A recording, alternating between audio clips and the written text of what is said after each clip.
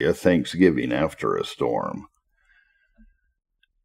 I praise and glorify your holy name, O Lord, for all your mercies and blessings vouchsafed unto me, especially for this your last great deliverance, in which I was encompassed in that wide ocean, whom you have set bounds and limits to.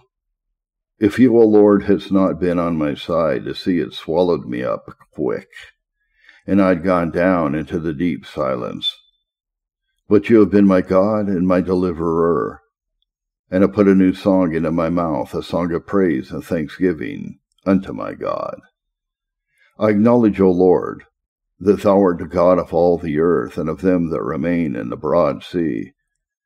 Blessed forever, and magnified your name, that thou have not cast me out of your sight, and turned your mercy from me.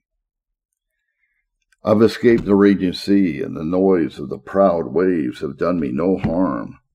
If your almighty providence had not protected me, streams had gone over my soul. The stormy wind and tempest I have narrowly escaped.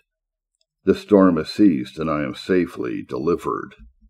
And now what shall I render to you, O Lord, for this and all your other great benefits? I will offer up to you the sacrifice of thanksgiving, and will pay my vows I so solemnly made to you when I was in trouble.